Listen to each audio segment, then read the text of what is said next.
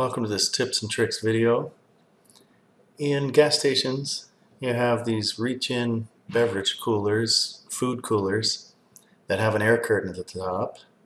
And so taking this CAD geometry, cutting it in half, what you have down on the bottom of it is you have a fan and then you have a condenser. This box here is a condenser.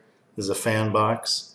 There are actually two fans in it, one on this side, one on this side. So when you cut it down the middle, you have symmetry. And using Fluent, here's the area where the fan is.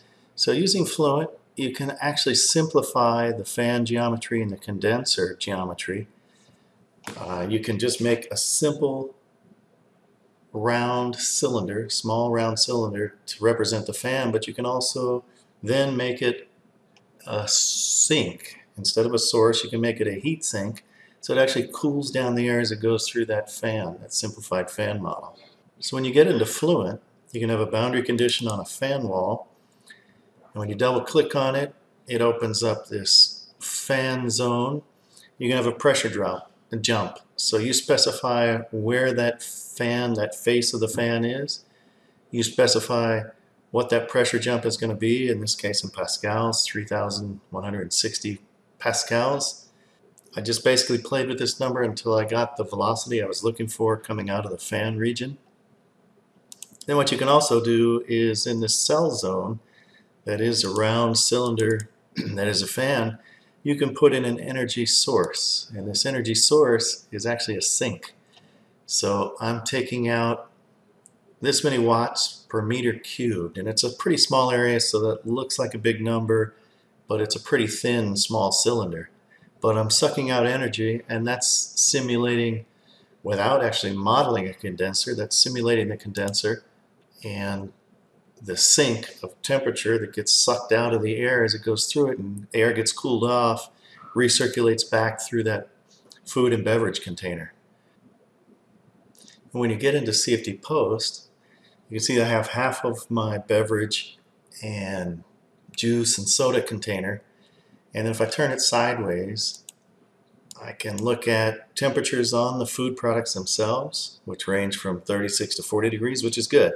That's in the acceptable range there. I can also see the flow path with streamlines of the air as it recirculates through here. You can see when it hits the fan, it gets accelerated. What I'm looking at here, though, on the streamlines is I'm looking at temperatures. So it gets cooled down to less than 30 degrees as it comes through the fan, and that's the effect of my simplified condenser, my sink region in there.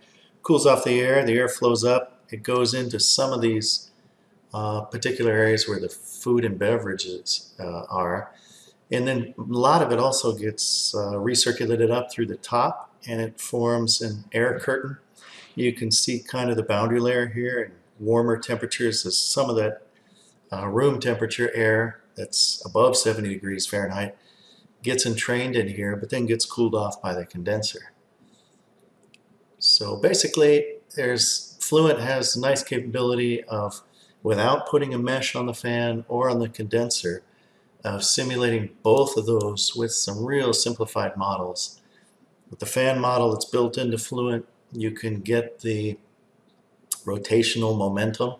And with the sink or source term that's in Fluent, you can also suck energy out of that region to simulate the condenser. I hope this was helpful. Join us again for another tips and tricks video.